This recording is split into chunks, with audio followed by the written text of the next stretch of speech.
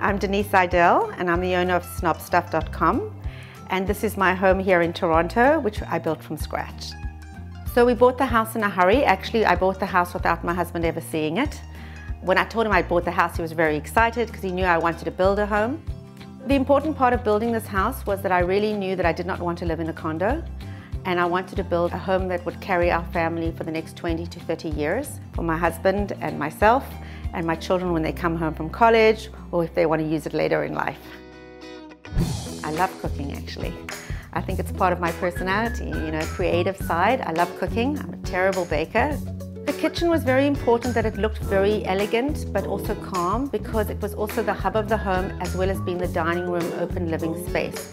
I'd never actually experienced living in a home with an open living space, so it was very new to me.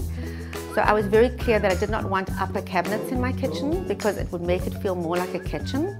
So I steered away from that, and I have a walk-in area or kind of pantry, scullery, whatever you want to call it. And that's where I keep my toaster oven and my bread bin and my kettle, so it looked more like an elegant dining room / kitchen, and I was very happy with that result. The dining room table was made by a friend of mine in South Africa. He was a very well-known craftsman who I knew as a little girl. My parents would tout his name in Cape Town and say, oh, that was a table made by Pierre Cognier. Even though he was very traditional in his design, I spoke to him and we designed it and we worked on it together to get the table that I really, really loved. I had very big walls in this house. That's one of the challenges of having a big, long house here in Toronto. I was getting a little desperate and I'd spent a lot of money on the home and I needed to be a little bit more economical, so I thought, I'm going to paint something.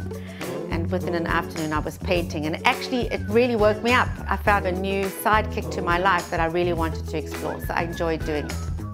So that's my living room. You'll notice that the chairs are not slouchy chairs with big puffy pillows. Comfortable enough to sit on, but not to lie down, and that you can have really good conversations and socialize in that room. That's why you have this very long sofa, big art, and a nice fireplace, and very little pillows. One of the things that I really knew about myself was that I always wanted to live in color. I am not a beige or a blonde kind of person. I like color wherever I go. So this is what we would call the family room, or the TV room, as my husband would say.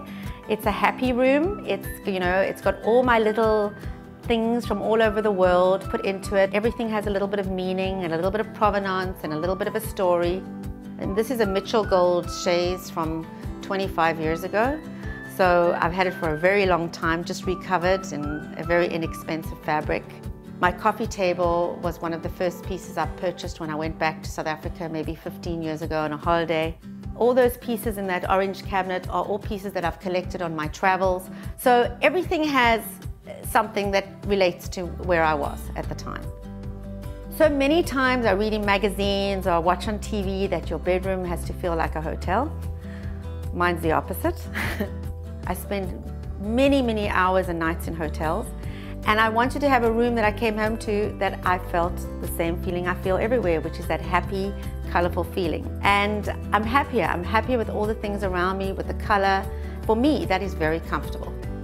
I'm a very big believer in every home needs something from Ikea, and there's lots of it in this house. My bedroom cupboards are all from Ikea, but I knew I didn't want the Ikea look. I liked doing bronze metalwork, so I bought large sheets of metal and I hand bronzed them myself, and then clad them onto the cupboard doors so they have a completely different look. Nobody would know it, it's sort of my little secret, but I always love showing off and saying, these are my Ikea cabinets, now look at them. There's also an office off the bedroom, and that came about because in my younger years, when I used to go traveling, I would come back and I would be on different time zones, and I would have teenage children sleeping in the house who did not want to be woken up with me yapping on the phone at 4 o'clock in the morning. So I built an office in my bedroom, and then realized that I had a husband who didn't want to hear me yapping either. So I still love having my own separate office. So the surfaces in this house were very important for me. Although I love marble and I love granite and I love stone, I believe they should be in objects and not on surfaces for me, because I need to live in my home. So my bathroom has porcelain walls in the shower. I didn't want grout lines to clean.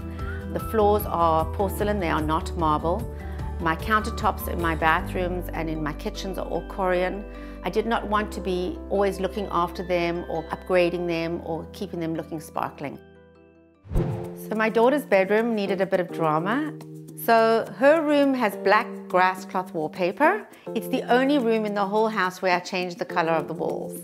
And I actually love it. I think it's a nice surprise to have somewhere. It's not something I would put in my whole home, but for me personally, I loved it. So my son is a mini version of me. He is very much my style and taste. At the beginning of the project, he says, I don't care what you do to my room, you can do what you like. And then suddenly showed up and was involved in everything. And he's very into art and design and color, just like me, and he actually did his room. So there's this bird on the perch everyone asks about. I actually bought it at Of Things Past when they first opened. It was lying in a corner somewhere, and I brought it home and everyone thought, here comes wacky mom again. But that is really what I like about my home. I can speak about every object. You don't have to like it, you don't have to love it, you can hate it, but at least you can talk about it. Because my house sort of has a very colorful theme, I can move things around. Sometimes I'll be walking into a living room and say, no, I don't want that there today, I want it somewhere else. My house is not precious. That's very important. I want it to be a home. Show up, kick your feet up, and enjoy yourself.